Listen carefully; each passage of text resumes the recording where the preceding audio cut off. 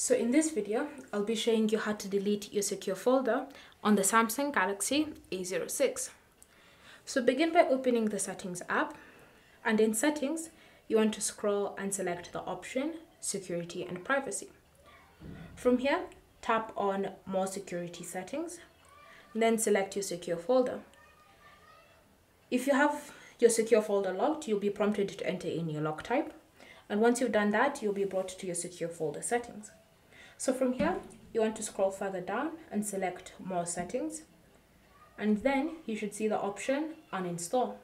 So you want to tap on it, and then it will ask you to confirm that you want to uninstall your secure folder. So you can choose to move any files and apps that are currently in your secure folder out, or you can choose to leave that unchecked, which means that now everything will also be uninstalled with your secure folder. So it's up to you to choose if you want that or not.